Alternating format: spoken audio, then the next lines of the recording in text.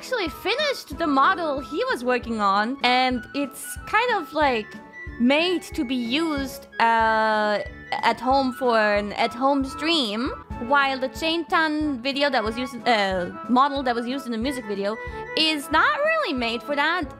There's like, you know, the shaders and everything of the outfit don't show up the same way in my at-home 3D application, if you know what I mean.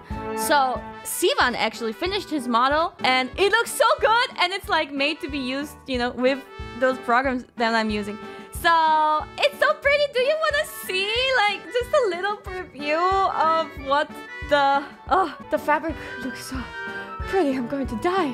And it's like it changes depending on, you know. Let me show you. Maybe should I show it? I don't know. I'm too like I spoiler everything. Why am I like this?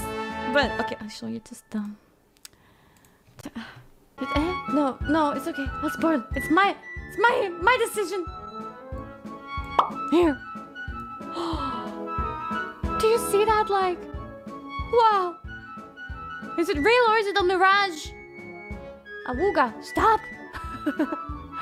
But do you know what that means? Like, it's this like, what do you call this kind of like coloring? I was trying to describe it before, but pearlescent, yeah. And then depending on how I change the lighting in the app, it changes too. It becomes like bluish and so on.